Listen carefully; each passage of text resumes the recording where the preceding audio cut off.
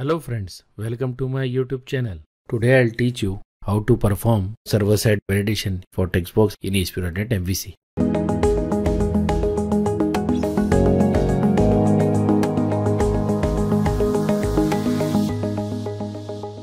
So let's start. So the very first thing, I'll open Solution Explorer and from there I'll be opening the model class.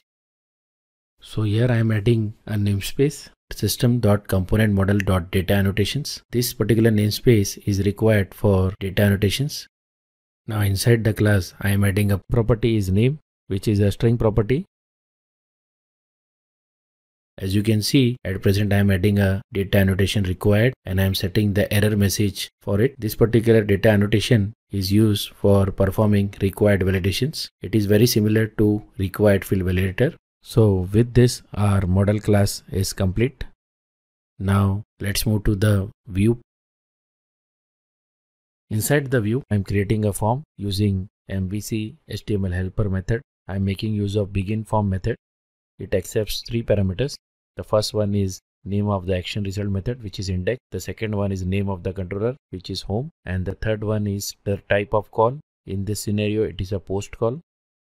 Now inside the form, I am creating an HTML table, and within the HTML table, the very first thing which I am adding is a label element for displaying the label for our text box. So for that, I am making use of label for function and I'll be binding it to the property. Label for function will simply display the name of the property inside the label element. The next thing I am adding is a text box, and for text box, I am making use of text box for method. That too, I am binding with the property.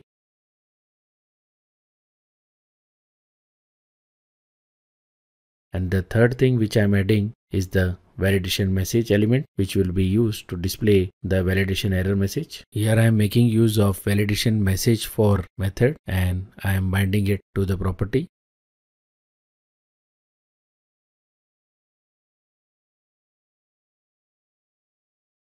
Now here you will notice I am adding attribute named class. This is required for setting the CSS class.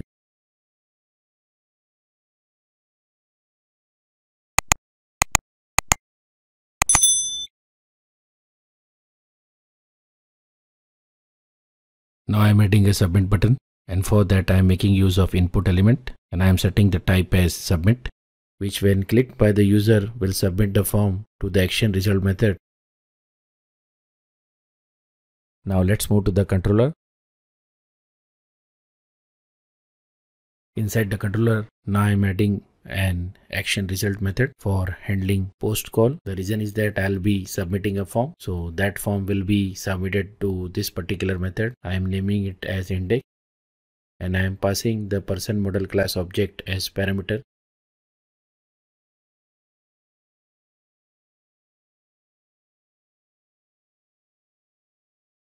Inside the action method, the state of the submitted model is checked using ModelState.IsValid property. And if the model is valid, then the value of the name property is set in a ViewBag object. In the end, the view function is written which completes the action result method. Now let's move to the top of the action result method where I'll be adding the HTTP post attribute.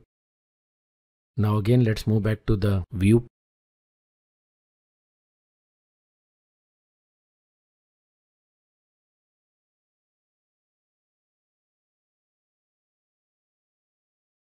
Firstly, I am checking whether the state of the model is valid or not. If the state of the model is valid, then the value of the ViewBag object will be displayed using Razor syntax.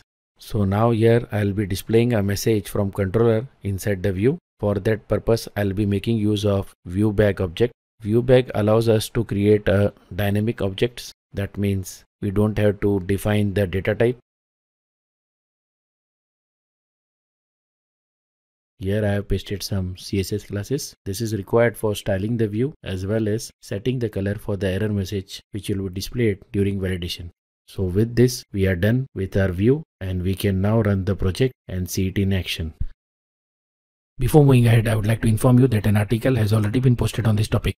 The link for the article and the code sample are available in the description.